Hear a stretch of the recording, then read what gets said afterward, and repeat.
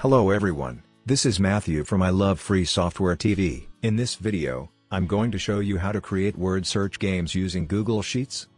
You can take prints and then play word search game with your friends.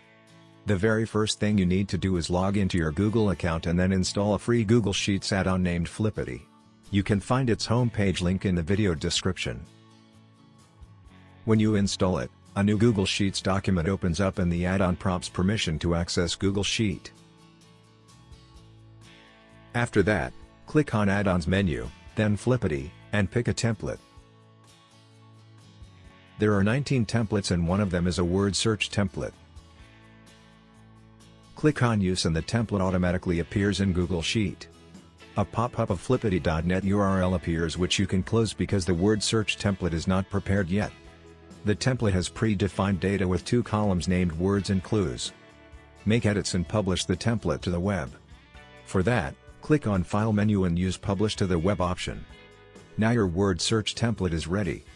To get and share the link of your word search game, again click on Add-ons menu, access Flippity option, and click on flippity.net URL. Thereafter, a pop-up is opened where you will see the URL of your word search game. You can click on that link and it will open in a new tab. You will see a box containing letters and clues. If you wish, you can shuffle the letters as well. You can also view the answers. Finally, you can take a print of word search game along with clues. So, this is how you can create a word search game using Google Sheets. If you like this video, hit the thumbs up below and remember to subscribe to this channel for more videos.